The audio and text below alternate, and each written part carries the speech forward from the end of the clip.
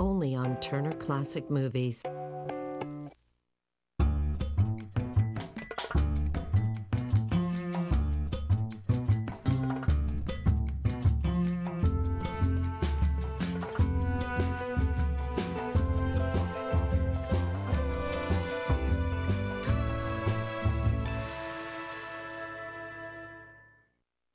Hey there, welcome to TCM, everybody. I'm Ben Mankiewicz.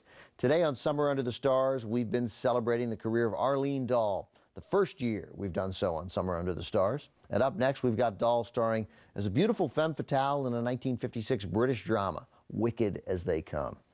The title is a reference to the central character played by Dahl. She plays an ambitious girl who wins a beauty contest by flirting with the judge. You know, once beauty pageants have lost their integrity, what's left, really?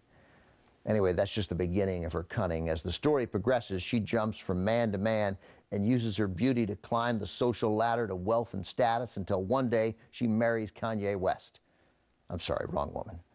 In the movie's case, her strategy ultimately ends in murder.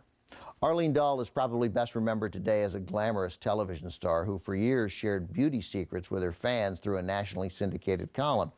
She's also gained notoriety through the fame of her son, Lorenzo Lamas. But in her heyday, during the 1950s, Dahl was a movie star, playing characters like the beautiful seductress in this film. Dahl came to acting through modeling. There's no doubt she looked the part of a seductress. The mostly British cast includes another American actor, Philip Carey, and also Herbert Marshall, whom we honored with a day of his own earlier this month on Summer Under the Stars. During the 1940s, Marshall had big roles in a number of movies, including The Letter and The Little Foxes, both starring opposite Bette Davis.